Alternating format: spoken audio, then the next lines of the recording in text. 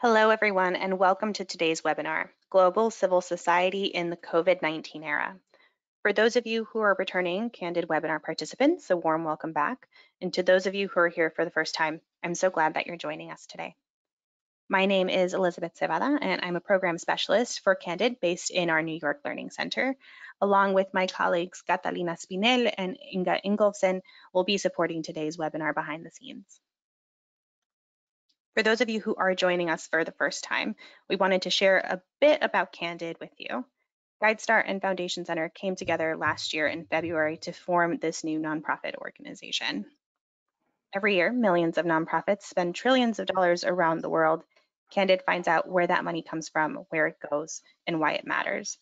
We believe that an effective social sector is critical for a thriving society, and we believe in the importance of solutions for the sector by the sector. Through research, collaboration, and training, Candid connects people who want to change the world with the resources they need to do it.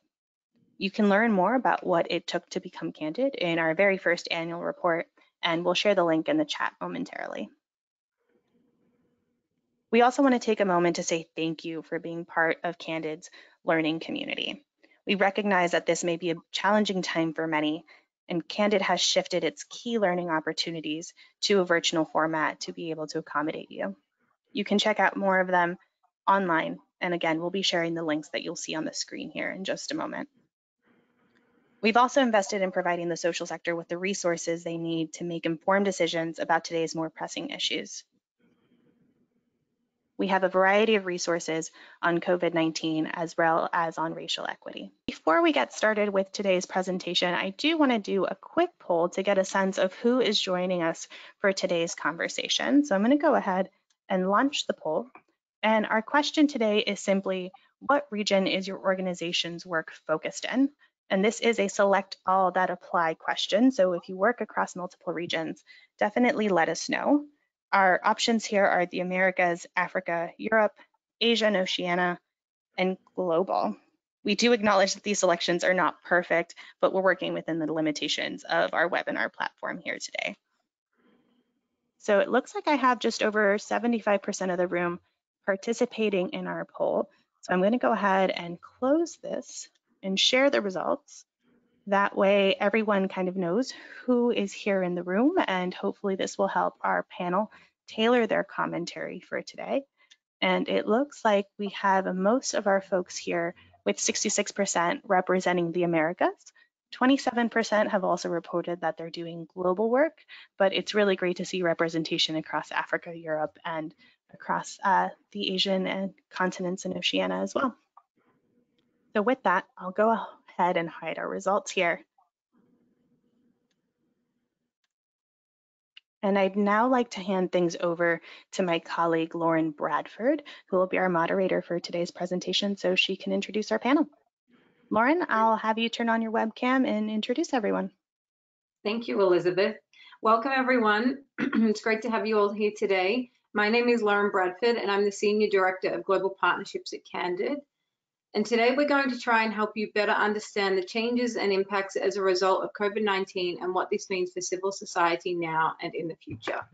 We will start by giving you an overview of the funding and survey response landscape, and then do a deeper dive with a civil society organization and a funder. So with that, I'm grateful to be joined today by three expert partners: Deegan Ali, Executive Director of Adeso; Gabby Boyer, Representative for Mexico and Nicaragua, Inter-America Foundation; and Rich Frommer, Managing Director at LINC. Their bios can be found on the sign-up page for today's webinar. Next slide, please.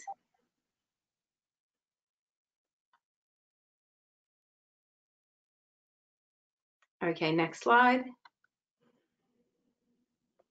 Thank you. So, Candid and COVID-19. As Elizabeth mentioned briefly, Candid created a pop-up web page to get you the information that you need to do good during the novel coronavirus pandemic, which you can access for free at candid.org/coronavirus.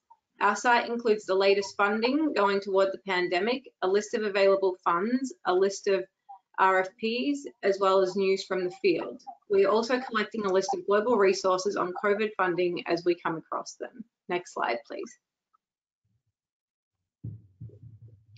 This is a map of funding flows that we are tracking that have been directed towards COVID-19, and you can find this map on our coronavirus pop-up page, and you can filter by area served, by location, by subject area, funder, recipient, etc. So I'd encourage everyone on the call to have a play around with that to understand how funding is being directed during COVID. Next slide, please. So what are we seeing so far? Well, as of today, we've collected funding data totaling $11.4 billion from over 6,000 grants, pledges, and commitments. This number is updated on a daily basis, so you can check back to get more updated figures. These figures are primarily from US foundations, companies, and notable individuals, but we're also working to capture the most complete picture of international funding and local fundraising campaigns related to the immediate and long-term effects of the pandemic. The best way for you to see that full picture is by sharing your data with us or encouraging other organizations and partners to share the data so that we can build out that complete picture. We've tracked over 830 funds being created, and that list is growing. Funds targeting geographic regions rather than specific population groups have been the focus, and most of the funding seems to be concentrated in the US and China based on the available data. So again, that's an incomplete picture, and that is because that data is the most accessible to us. Companies and their foundations account for 63% of the funding, and 71 of the recipients are multiple or not actually named. Next slide, please.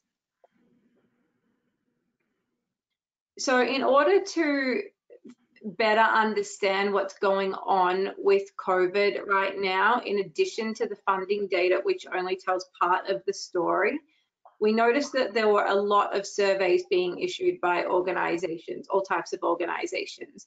So we decided to undertake a global analysis of surveys, essentially a survey of surveys that have been circulated within philanthropy and civil society, to get an overall sense of what the common challenges, experiences, and needs are around the world and across regions, as well as the types of questions being asked.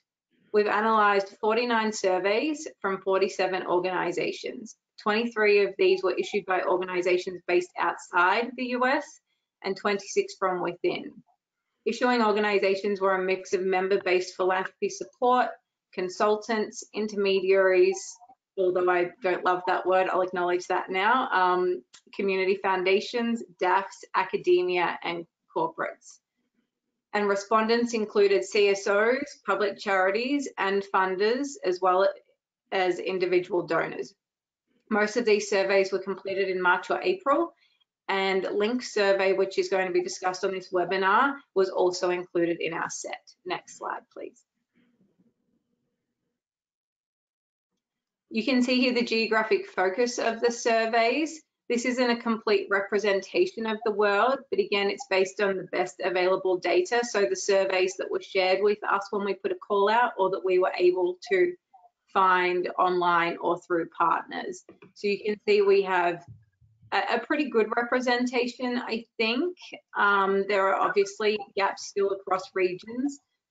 You can see East Africa Philanthropy Network is represented here, Peace Direct, Charities Aid Foundation, CEMEFI in Mexico, JIFE in Brazil, the European Foundation Center, TUSEV in Turkey, and some other great partner organizations. So we're really grateful for this information and data. Next slide, please. So we found from this survey of surveys, the impact on the field is, of course, globally, COVID-19 is negatively impacting programs and operations. And there are a couple of stats here that I won't focus on now, but you can look at in the recording later in the interest of time. Next slide, please.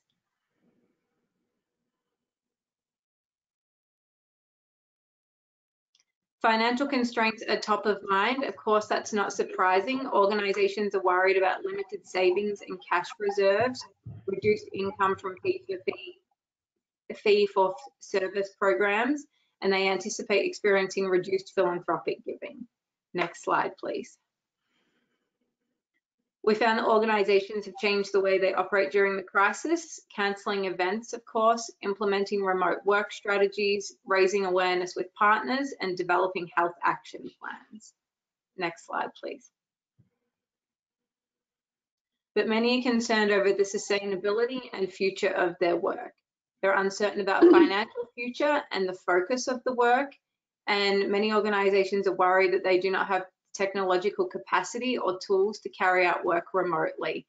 And that can be all sorts of issues, from access to computers to internet bandwidth. Next slide, please. Funders are responding in many ways and anticipate increasing and maintaining funding through providing new support in response to the crisis, including launching new initiatives, increasing flexibility around reporting and payment schedules, and collaborating with stakeholders and pooling resources. Next slide, please. And so as a result, we found that funders are being asked by constituencies to provide sustained and flexible financial support for short-term immediate needs and long-term needs, listen to and communicate with their constituents, share best practices for remote work and provide resourcing for switching to remote work, and form alliances and collaborate on strategy, ensuring non-COVID-19 related program funding continues. So that is a high-level survey of survey findings and information on funding data. And now I'm going to turn to Rich at LINC. So Rich, LINC works closely with local organizations around the world, particularly in Africa, Asia, and Latin America. And it's great to see that we have representatives from those regions on the call today. And you recently conducted a survey with these organizations about their experiences during COVID-19. Could you please share with us your findings and key questions that resulted from this research? Of course. Thank you, Lauren. Thanks to everyone. And yeah, I'm very happy to be here today, and particularly glad that this discussion is taking place. It's certainly important for us all to have the opportunity not just to see what some of the impacts of COVID-19 have been on global civil society, but to talk about the concerns that those organizations have themselves. Next slide, please. So just quickly, again, my name is Rich Bromer, and I'm Managing Director at LINC. LINC is an organization that's focused in particular on locally led development and locally led social change. We believe that when local stakeholders who are affected by the change that's being made are the leaders of that change, the activities are both more effective and more sustainable. We work using a systems thinking lens in particular in order to really change the root causes and to help both the local organizations as well as international NGOs and donors to create more lasting change. So that involves us working directly with those local organizations, institutions, or enterprises, as well as helping international NGOs and donors to understand how can they more effectively engage those local stakeholders. Next slide. So among the work that we do is research, and we have been conducting research with the civil society organizations in low and middle income countries really since the end of March, when we all recognized that this pandemic was going to have a significant impact. And so I'm going to talk a little bit about the specific study that Lauren has mentioned and that was included in some of the information that she presented. This was a self-funded study that we conducted to survey our network of civil society organizations globally. Next slide, please. So just a quick landscape. This particular survey included 125 civil society organizations from 14 countries in Latin America, Europe, Asia, and Africa.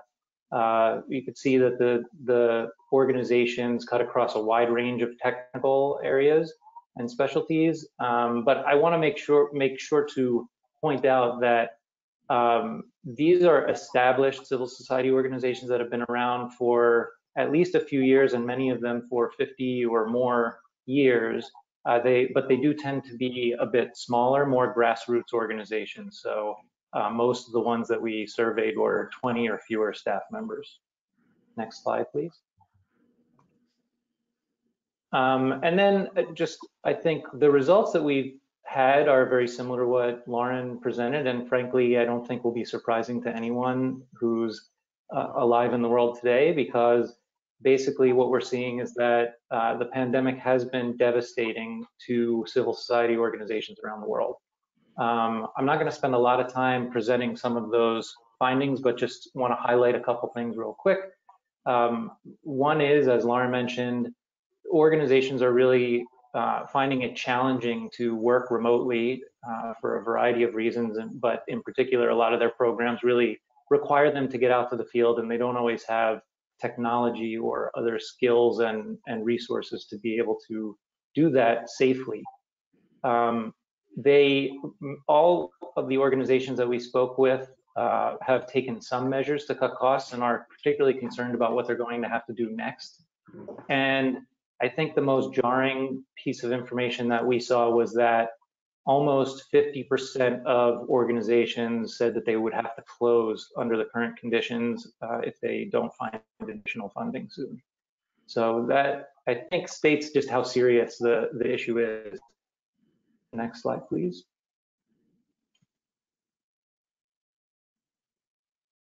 But despite all of that, we were heartened to see that almost 65% of the civil society organizations that we spoke with reported providing services to respond directly to the coronavirus. And also, kudos to the donors who conducted their own outreach. We saw that a good number of the organizations we spoke with had their donors, their existing donors, contact them to understand how they could provide more support and how they could increase their response to coronavirus. But we did also see a lot of organizations finding innovative ways to fund their own response, whether that's mobilizing in-kind donations or other donations from their local community, or forming partnerships with other organizations that are trying to work with the same constituents. Next slide, please.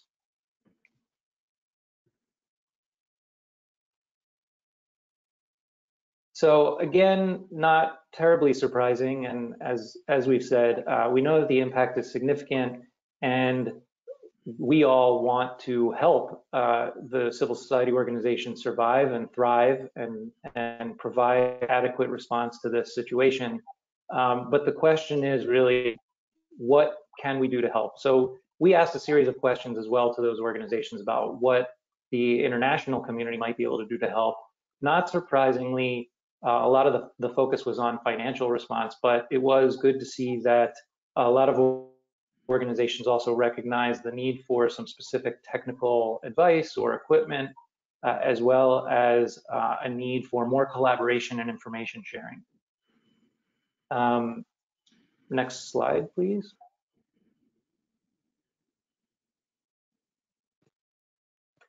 And then we also asked the organizations to let us know what some of their concerns and suggestions were, and then what questions they had for the international community. So first, I'm going to just quickly touch on a few of the concerns and suggestions that, again, might be kind of obvious. They're things that we've all been talking about for a long time.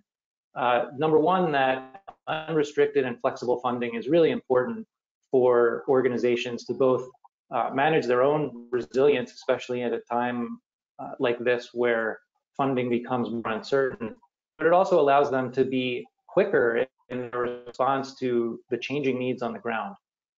We've also seen that there's real value in having funding that exists already in pools closer to these grassroots organizations. So that could be local foundations or community foundations, or reserve or emergency funding that's available when something like this takes place. So that's another area where civil society organizations specifically pointed out that things can change and should change. And then another one that I want to point out, which is really a top of mind, is that a lot of the common and serious development problems that organizations have been working on for decades are being deprioritized as funding shifts towards pandemic response. And organizations are just concerned about what that's going to mean in the long run. Next slide, please. And then in terms of the questions that organizations posed for the international community, again, a lot of the focus was on funding organization, and some of these questions I think Lauren already started to discuss, and Candid has been very vocal about trying to get information out around where funding is available. So clearly a key is just understanding where is this funding and how are they able to access it. Again, there were a number of questions around these shifting donor priorities, the keys being, what is happening to longer term development projects and funding, and what are the long-term strategies that donors have as we come out of the pandemic to make sure that we don't see lots of backsliding, or that we're able to catch up on the serious problems that organizations fight on a day-to-day basis. And then there were a number of operations, management, and programmatic questions that organizations had, in particular around working remotely, keeping their staff and their communities safe during the coronavirus, but also they're very concerned about how do they keep their costs manageable during a time where funding has been decreasing for them. So I'm going to wrap up here, but I'm really, again, glad that we're able to have this conversation, and hopeful that we're going to be able to touch on some of these questions. Just two other things real quick. One is the report is available both in the in this webinar window, but on our website. And if you have answers or to these types of questions that you can help us to link to from our website, we've also got a page dedicated to that, and we'd be happy to take those and add your responses to ours. Thanks, Lauren. Great, thank you, Rich. I think that's really impressive and useful information for the field, and we're really lucky to have Deegan here and Gabby to try to start to answer some of these questions as well and share perspectives. So with that, I'd like to go to Deegan next if she's here. Deegan had to duck out briefly. So Deegan, are you there now or not? I'll just give you a minute.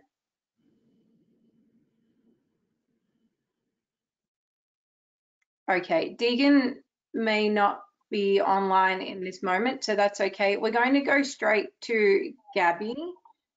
So if we can just go forward to the next slide and next slide. Perfect, thank you. Okay, so Gabby, Rich has shared some key questions and experiences from implementing organizations on the ground as to what they need and the challenges they feel they are facing during and as a result of COVID-19.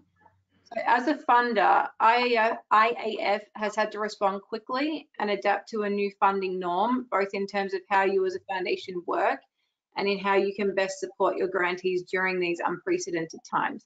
Can you please share with us a little about how your response and strategy has changed across Latin America, and how this will also support philanthropy and civil society to build back better?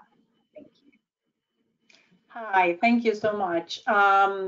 Very interesting presentation by Rick. I just wanted to quickly say, Foundation representative, we, as the Inter-American Foundation, was created by U.S. Congress as an alternative to traditional aid assistance in 1969.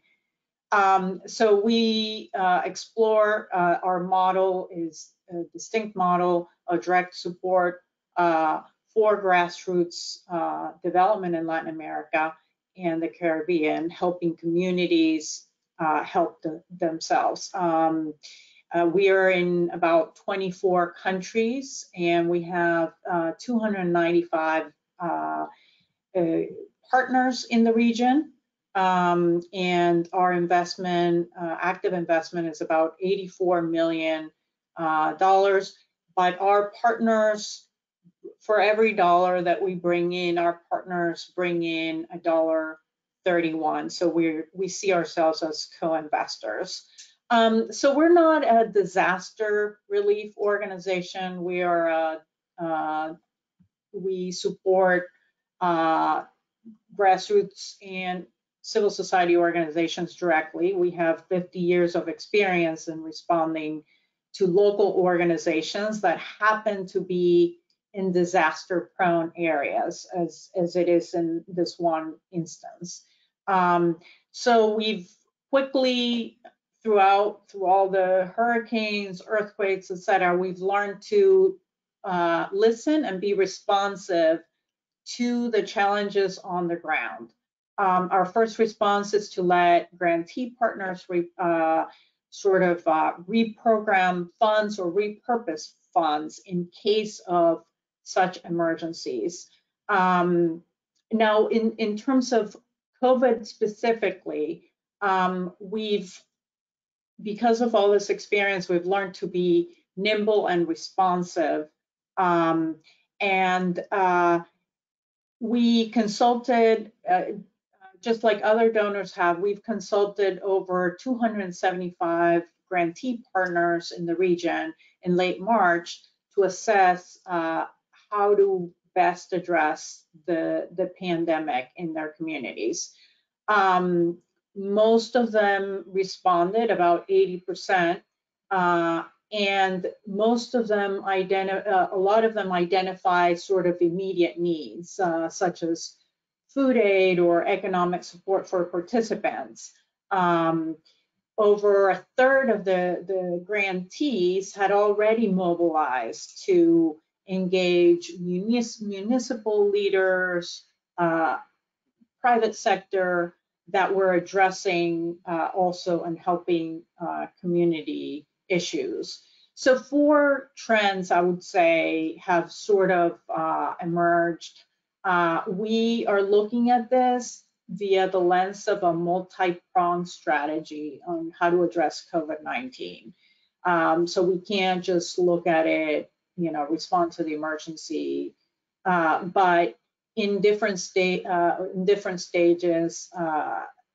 First, we see our partners as the first responders, and as funders, we want to make sure to continue to strengthen the agency on the ground of our partners and not necessarily disempower them.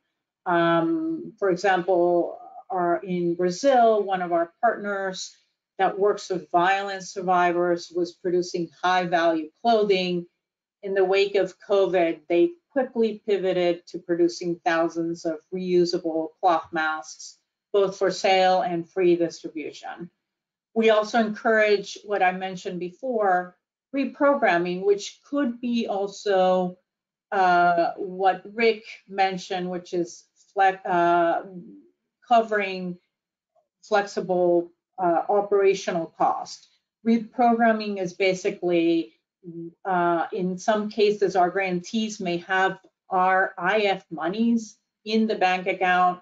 The IF has had this in their toolkit where essentially the grantee comes back to us and says, we have this emergency. We're still trying to achieve our goals, but we need to readjust some of the activities. Can we repurpose that money to adjust those activities? And absolutely, if there's a justification there, of course, our partners will. We also, at another level we're looking at is investing in recovery activities. As we're seeing a lot of these economies devastated because of quarantine guidelines. As the economies open up, schools open up, we are seeing the economies trying to catch up with what was there before. So, for example, a Peruvian grantee dedicated to cacao production has worked with government representatives to negotiate for cacao producers the access to their farms and processing facilities. And one last stage that we always have to keep in mind is the long-term resilience of communities. To be addressing these long-term shocks. A second trend that we see is that institutional philanthropic foundations in Latin America and the Caribbean are responding very quickly, more so than in other disasters. Business, corporate foundations, private foundations, community foundations have mobilized to not just address the health effects, but the social and economic effects of COVID-19. Again, we can point to the social justice network in Brazil that quickly responded to its members to readjust the focus in light of the pandemic.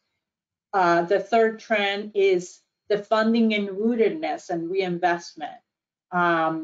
We are seeing that grantees want to make sure to keep funding in their communities, fund local initiatives, local exchanges, that exchange of knowledge, peer-to-peer, and locally purchase food to revamp their community, the economy. And the fourth trend is, as Rick mentioned earlier from LINC, is to keep civil society organizations open. We have to keep them open. We have to keep them functioning by covering operational costs. So, like in just the essence is we've learned to listen and to be flexible.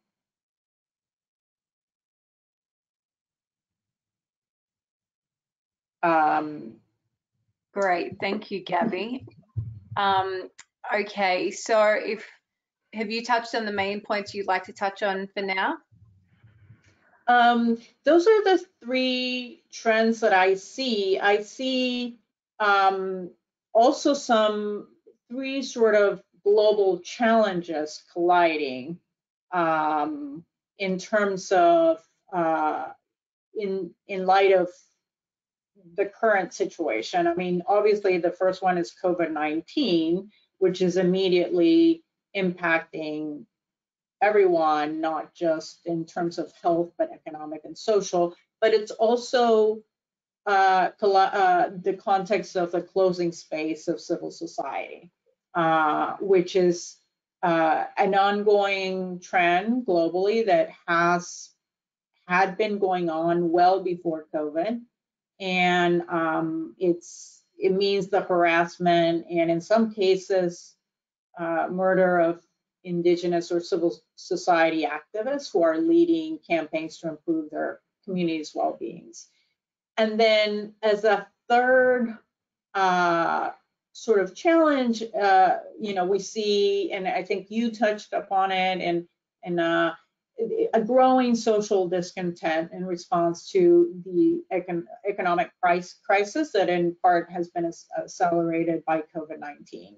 And so the pandemic has shed light on a lot of inequities between the rich and poor, especially in the region, in Latin America and the Caribbean, and among those who are most marginalized, indigenous communities who lack services from local or central governments, and Afro-Latino communities who have been historically marginalized in the region. And between that and those who traditionally have held power. As in terms of sort of what we are doing in terms of responding and shifting our strategy, we're, thoughtfully emphasizing an emergency response that is locally led, and we're seeing our partners as co-investors of that effort. We're not alone in this, and our partners are there with us. We have always let organizations design the initiative while ensuring oversight, of course, but not only from us, but also from the community. When there's a non-governmental organization on the ground, they know that the community is watching. And at the same time, in this juncture, we are ever more engaging local funders and elevating local expertise. So besides the Challenge Grant Fund in Brazil, we have seen other responses, for example, in Mexico by the network of Mexican community foundations that are about 16 members. They have pulled together a challenge grant fund in response to COVID, which stimulates local grant giving from the bottom up, from local funders that wouldn't have maybe decided to give a grant to a local community organization, and they're responding to local priorities. So with a small percentage, because we're funding part of it and our partners at the Mott Foundation are as well, but it's a very tiny percentage. What we're able to do is encourage national donors and local donors to give most of the funding for those community responses.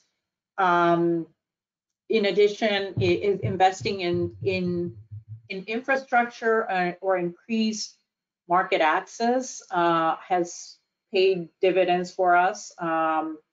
Grantees usually we've seen, at least from our experience, and I have seen it with other donors as well, that if you build resilience before the emergency with communities, you're bound to see those communities when they face that next emergency a lot better prepared. And we saw it in one case, for example, in Honduras, where the arid areas of Honduras have been dealing with sort of emergency and drought forever. They seem to have been better prepared now with the COVID crisis. Right. So, okay. Yeah. Yeah, that's really helpful. Thank you, Gabby. And I think the reminder of this is about long-term resilience and long-term shocks is a really important thing for us to all keep in mind, and how sort of the cracks in the system have really come to light as a result of COVID, and has raised many other issues that we perhaps haven't tackled so successfully in the past that we also need to tackle now as well. So really thrilled to hear of the great work and how IAF is responding. I'm going to go to Deegan now, so she can sort of build on this local perspective and the locally led perspective. Deegan, hopefully your Wi-Fi is working. So we've now seen the Candid data. We've seen where funding is flowing in response to COVID-19. We've seen the results of what LINC survey has uncovered, and the important questions that civil society is seeking answers to. And Gabby started to touch on how they, as IAF, as a funder, is responding. So it would be really great, as a leader who very directly understands the needs and challenges of civil society, both in East Africa and your work globally through the NEAR network.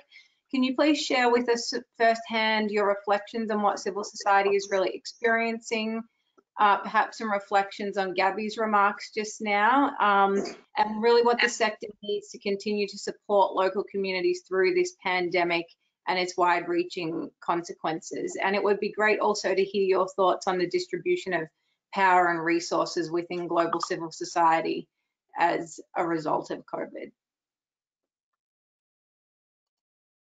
So Deegan, over to you.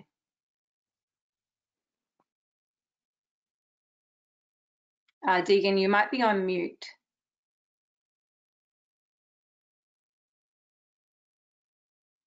And we'll just bear with Deegan. She's having a few Wi-Fi challenges, I think, today as well. Deegan, it looks like you're there and off mute now.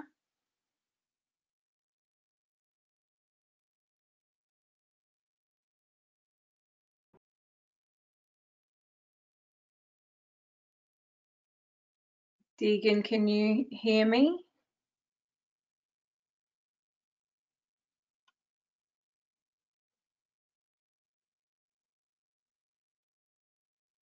Okay, I'm just going to give it. While Deegan reconnects her audio, because it looks like that may have cut out, perhaps we wanted to pose one of the questions that came in from registration, but I'm looking and it looks like Deegan may be back with us. Yeah, hello. Can you hear me? Yes, please go ahead. Yeah, I'm sorry about that. My Wi-Fi is not so great today.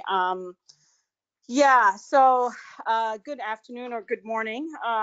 So yeah, I think that just a lot of what Rich has already said, and Gabby and yourself, Lauren. I mean, I think it resonates with us what we're seeing on the ground in the communities.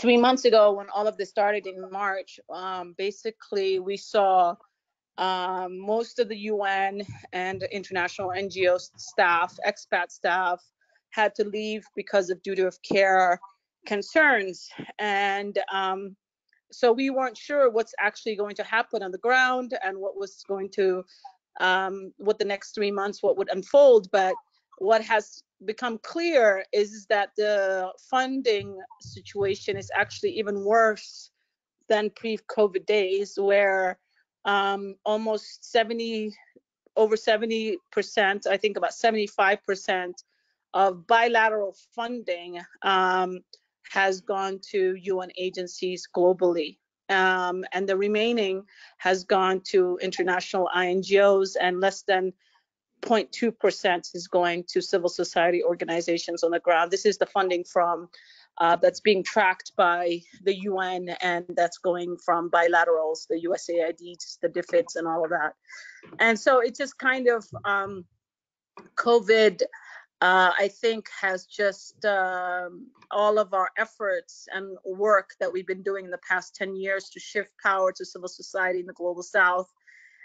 It's shown that with COVID, maybe the donors have actually become even more risk averse. I don't know why, for some reason, but it seems. Can you hear me? Hello? Can you hear me? Yes, I can hear you.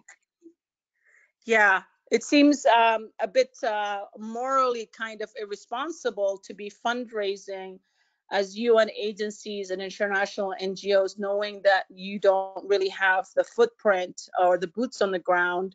You don't, that you've evacuated most of your staff, and the national staff of many of these agencies have been told to stay home because of concerns around COVID. So at the same time, there's a huge fundraising effort taking place in the capitals in global North countries, whether Geneva or New York. So there is a huge disconnect between the reality on the ground and what we're seeing, and the whole fundraising and where the funding is going.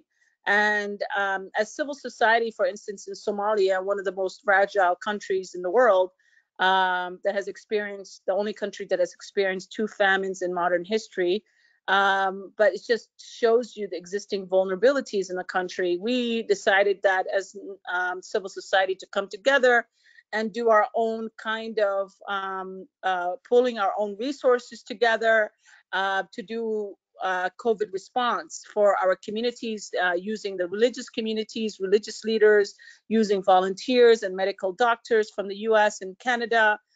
There's a whole fundraising campaign that's being done, crowdfunding.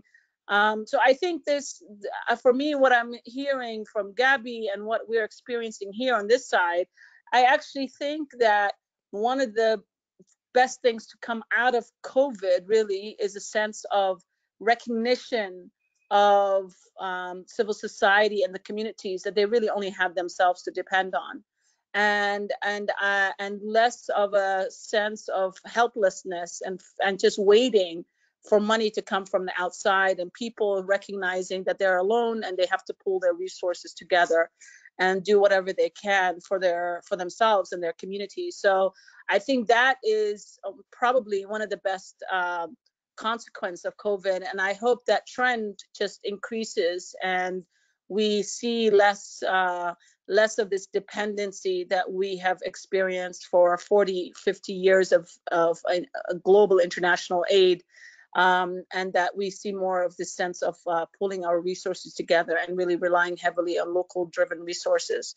So I think that's just a reflection of what we're seeing. But in terms of like the way forward and what do we need to do post-COVID, I mean, the LINC research and what I'm talking about is and the realities we're seeing on the ground is reconfirming the LINC research that, you know, majority of the things that are needed are resource driven. and lack of resources. And I think if the global north is really serious about supporting not only civil society in their own respective countries, but also supporting civil society in the global south, there has to be serious structural changes to the ecosystem that allows more funding to flow directly without intermediaries, without these 3, 4, 5 layers of intermediaries, directly to civil society in the global south.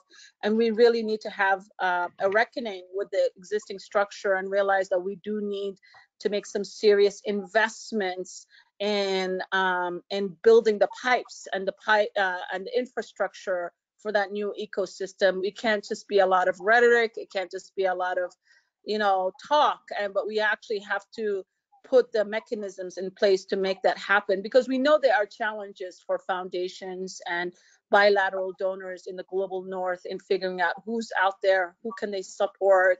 They might have restrictions about 501c3 and all of those things. They might have restrictions around their due diligence. We understand these realities, but these realities are not an excuse for continuing to perpetuate these structures of serious financial inequalities and resourcing for global south civil society. Let me pause there.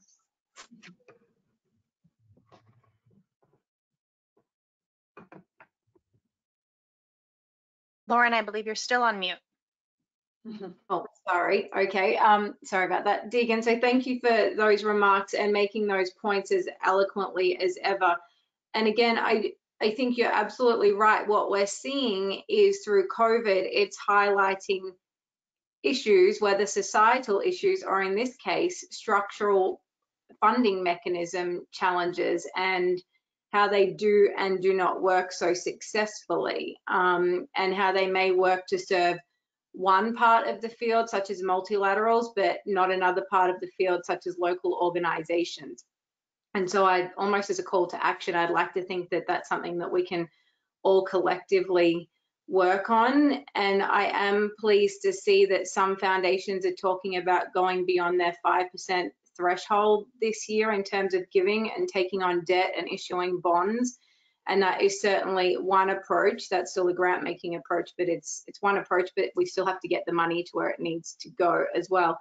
So Deegan, if you don't mind, we've got a couple of questions that have come in, and I'd like to direct one sort of follow-up question immediately to you, and then we'll touch on some of the other questions. And that is, and Gabby started to touch on this as well, sort of the multi-stakeholder response, but how can funders work together to help save vital NGOs and nonprofits around the world at this time and going forward?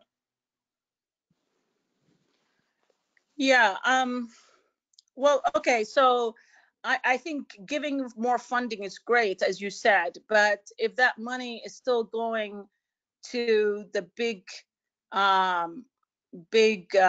multilateral type of northern organizations and not going to the small civil society organization or community-based organization in Haiti or Liberia or Somalia, then I think all of that effort is really it's just more rhetoric.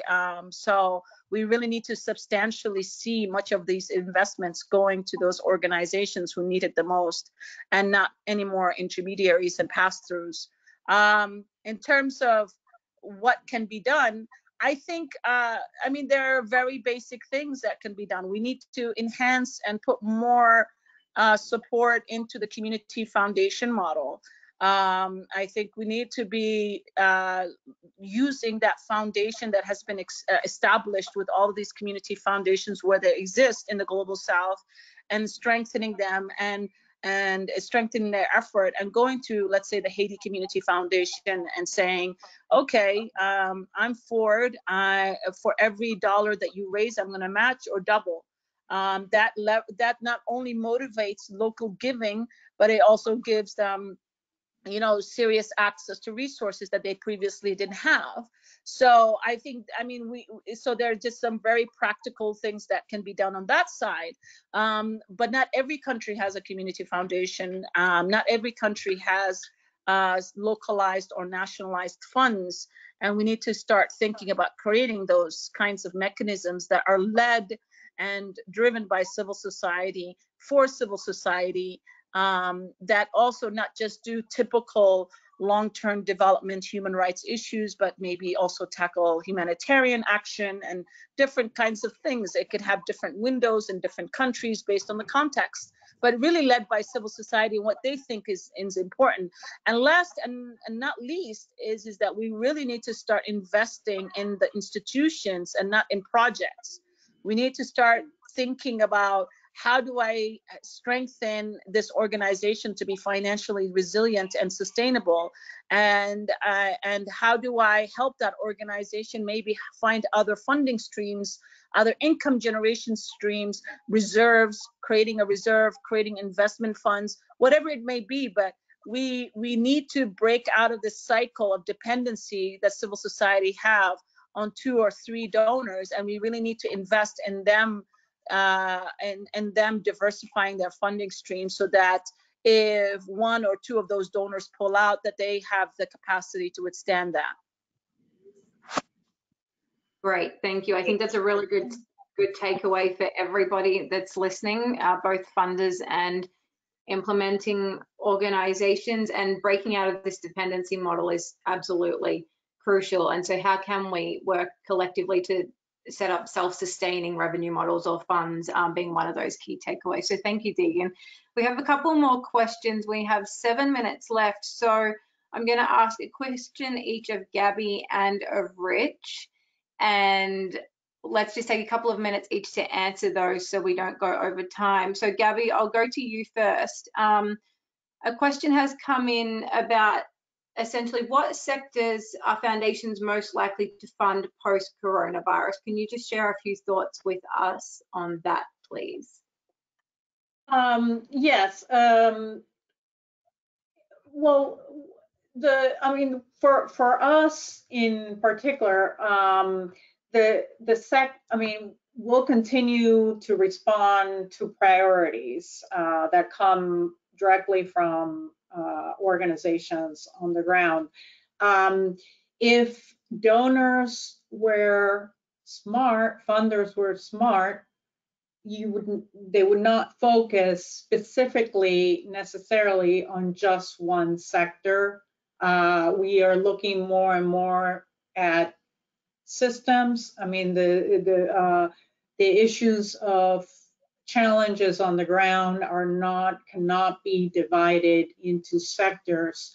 What Deegan was referring to earlier as just seeing partners on the ground as co-investors and reframing the conversation between donor and grantee, where communities have specific skin in the game. If they bring in money, they're willing to risk their own volunteer hours, their own money to an initiative. They are moving forward that idea. So, I mean, in terms, if donors were smart, they would focus their strategies in multiple sectors and look more at a systems approach. I also don't think donor strategies will change all that much post-COVID. And I'm hoping that, like us, funders will continue to support their partners and on what they're doing on a day-to-day basis, and just help them adjust given the pandemic context, which is quite challenging, a challenging thing to do. Great. Okay, I think that's really helpful. Thank you. And it will be very interesting to see how funders respond differently, and how IAF has responded differently as well. So, Rich, last question for you before we wrap up. We've got a question about what has worked well for civil society operating in a restrictive space to respond to COVID-19 situation. I'm not sure if you were able to gather any feedback on that topic through the survey. Obviously, there are countries that are operating in these restrictive environments right now, and in fact, as a result of COVID, some countries have become more restrictive, which is also worrying. So just great if you could share a few thoughts on that, please, before we wrap up. Sure, thanks. It is definitely a significant challenge that is out there facing civil society. As you said, we've seen quite a bit of backsliding on some of that restriction over the past few years anyway, and coronavirus is certainly not helping that case, and in fact, in a lot of cases has provided an opportunity for further restrictions to be applied. But I do think, number one, just in terms of some of the restrictions specific to coronavirus, we have seen organizations coming up with both some creative ways of trying to maintain contact with their community, but in particular for organizations that are already part of the community, they've been doing a lot to, for example, since they are on the ground, and as Dagan said, they are the ones with the most direct contact to the vulnerable populations most in need in response to coronavirus and the secondary effects as well. So they've been able to get out into their community either physically or through contactless, so to speak, services being provided. They have certainly struggled. We've seen throughout wealthy nations some serious struggles to find PPE that can be used to keep your staff safe as they're interacting with communities. So you can imagine in some of these poorer communities how challenging that's been. But the other thing that we've seen is just a lot of local heroes, frankly, individuals and organizations that are willing to take on some of that risk in order to get out to their communities. But I guess I also just want to go back a bit and reiterate some of the things that I think we've heard over the course of this hour with Dagan and Gabby and yourself as well, that there are a number of these systemic changes that I think we're starting to have more momentum for, and I'm really hopeful that we, as I guess people have been saying, are able to build back better. We've certainly seen the curtain drawn back on a lot of the weaknesses and inequities within our sector, and I think the main thing that we need to see change is not to just put more responsibility on those local organizations to change, but to see change in the donor and international NGO community. Their mindset and role needs to change to really empower grassroots response to this type of crisis and others in the future. Thank you, Rich. Well, essentially, you've taken the words out of my mouth, but just to wrap up quickly before I hand over to Elizabeth, I think we can all very safely agree that coronavirus has been the straw that has broken the camel's back, so to speak. It has emphasized the systemic gaps and challenges that communities all over the world faced, rich and poor nations.